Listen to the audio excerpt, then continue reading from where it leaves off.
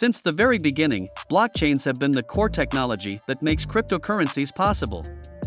A decentralized, shared database that was popularized by the world's first cryptocurrency, Bitcoin. Like any great technology, however, it evolves over time, hopefully for the better. When Ethereum was introduced in 2013, it sought to take blockchain technology to the next level by introducing decentralized applications, better known as dApps.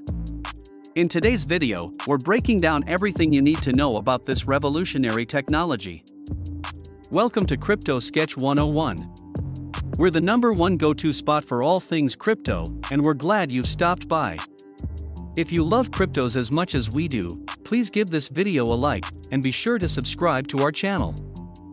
In today's video, we're breaking down everything you need to know about decentralized applications. We'll examine what they are, their pros and cons, and even take a look at a few examples. There's a lot to cover, so let's get into it. Decentralized applications, or dApps, are blockchain-based applications. While they very much have the look and feel of traditional centralized apps, it's their back-end that truly differentiates them from the centralized apps that we are all familiar with. Instead of running on a centralized server, dApps have code that runs on a distributed computer network and typically exhibit a number of characteristics. Firstly, they are open source. This means that the source code is publicly available for viewing. This is in deep contrast to centralized apps such as Facebook and Twitter that do not make their source code publicly available. Any changes to dApp source codes must be approved by the majority of its users.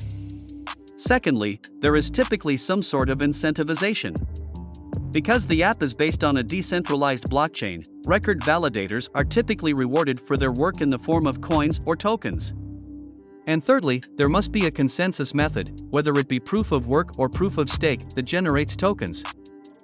When compared to centralized apps, dApps have both benefits as well as drawbacks. Let's take a look at both, beginning with the benefits. Number 1, privacy. One of the most significant advantages of decentralized applications is their capacity to protect user privacy. Users are not required to give out personal information in order to enjoy its features. Instead, smart contracts are used by dApps to conduct transactions between two anonymous parties. Security is another benefit when it comes to dApps. Because of their use of blockchain technology, decentralized apps avoid the single point of failure that can be associated with centralized servers. Instead, consensus mechanisms are used and secure the network from malicious attacks. Blockchains are also immutable, preventing data on them from being manipulated or corrupted. Number 3, their open nature. As previously mentioned, dApps are open source. This in itself brings two benefits. On the user side, because decentralized apps are not controlled by a central authority, restrictions and censorship are essentially eliminated. On the developer side, because dApps are open source, programmers can build on top of each other's work. This encourages innovation and leads to the development of new applications and services. Number 4, zero downtime. In a centralized system, if a server goes down, it can render an app unusable. This is what is meant by a single point of failure. With decentralized apps, a number of nodes or even the majority of nodes could fail and not impact the dApp's ability to remain operable. This also prevents malicious activities such as denial of service attacks. On the flip side, dApps do have a few drawbacks. Speed is one of these. Although a number of projects have been developed to address the speed and scalability of blockchain networks, nevertheless it remains a problem. Most blockchain networks today struggle to keep up with large volumes of transaction data, leading to network congestion. When networks become congested, it leads to another issue. That issue is cost. In order to process transactions on a blockchain network, fees must be paid. As network activity increases, so do those fees. Depending on the amount of activity, fees can begin to rise into the thousands of dollars. Ethereum, the world's most popular dApp blockchain, has continued to experience problems in this regard. Although it is in the process of making upgrades to address these issues, nevertheless it continues to be a problem. Additional issues include user experience and maintenance.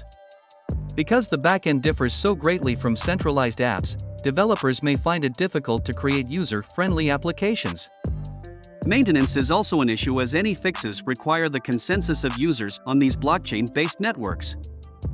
There are many use cases for decentralized apps in the real world. Here's a look at a few. Without question, gaming is perhaps one of the most popular uses for dApps. There are many different gaming dApps out there that encompass everything from collectibles to virtual reality spaces such as the metaverse.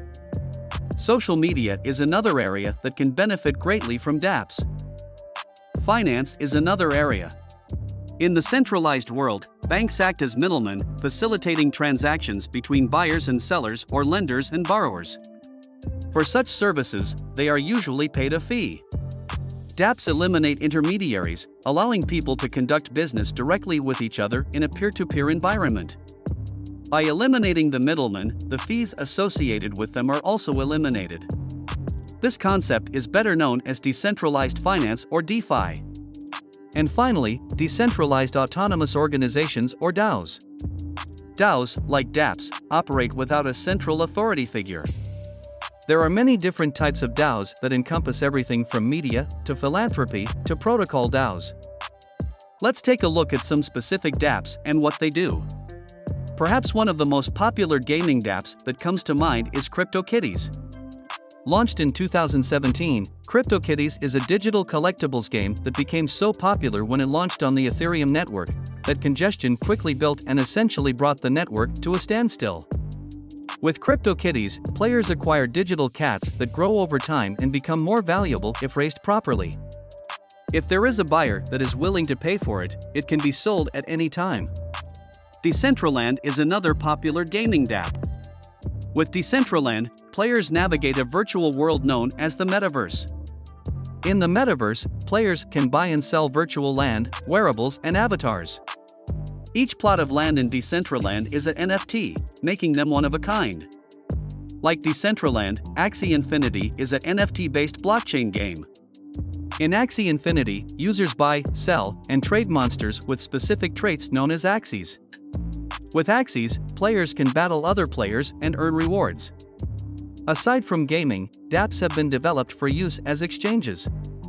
PancakeSwap and Uniswap are what are known as decentralized exchanges. They are peer-to-peer exchanges where transactions occur directly between traders without the use of an intermediary. Although at times liquidity can be a challenge, they can be regarded as more secure than centralized exchanges, which are a frequent target of hackers. Steemit is a blogging platform that is looking to take social media to the blockchain. With Steemit, users can reward content creators with Steem, the platform's native token.